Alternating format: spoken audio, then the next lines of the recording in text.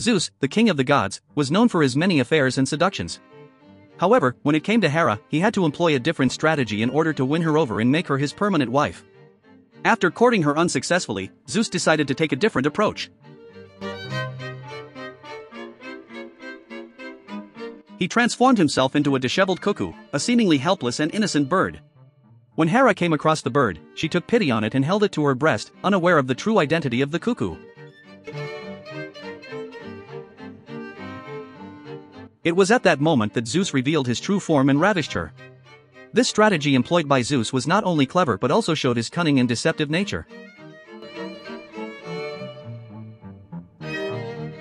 By disguising himself as a vulnerable bird, he was able to elicit Hera's sympathy and ultimately gain access to her.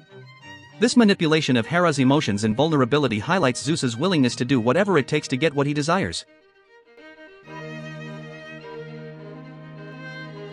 Zeus understood the power of manipulation and the importance of appealing to Hera's emotions.